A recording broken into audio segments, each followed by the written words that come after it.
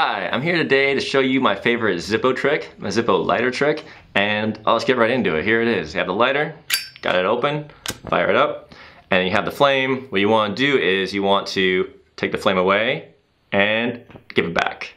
Take the flame away, it's back. Take the flame away, back, way, back, whoop, there you go. And if you noticed like the last time, I didn't actually need to snap my fingers or do anything with my hand.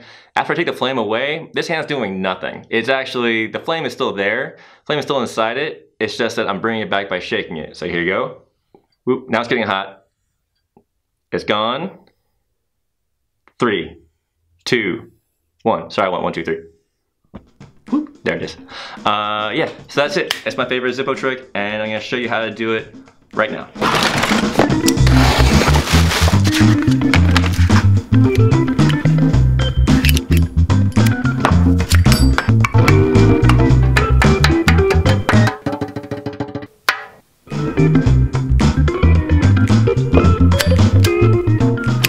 So what we're doing here is we're taking a regular Zippo, and you have here like this, and inside the chimney there's a wick, and normally the wick is just going straight up. So the fuel goes up the wick, that burns, there's a flame on top, you put it out, that's totally normal, just like a candle.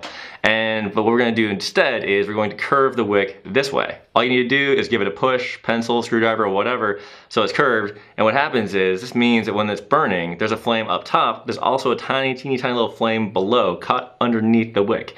So what you do is you pull away the flame up top by pinching it off, just killing it, but there's still a flame underneath. And any kind of little shake in here, like whoop, airflow, moving it, and that little flame will then get out and come up into a big flame again. And that's it. That's the whole trick.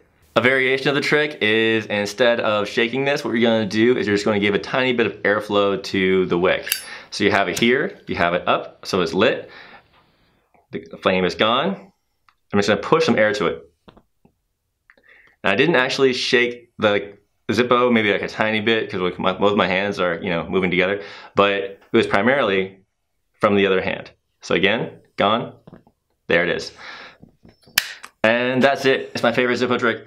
And one more thing, I almost forgot to mention, the name of this trick is called the Twilight Zone trick. And it was created by Ala Jabri. I don't know who the person is exactly, but I can put the name like right down here. You can see it. Yeah, so thanks for taking the time to watch this. If you like this, please like, please subscribe, and yeah.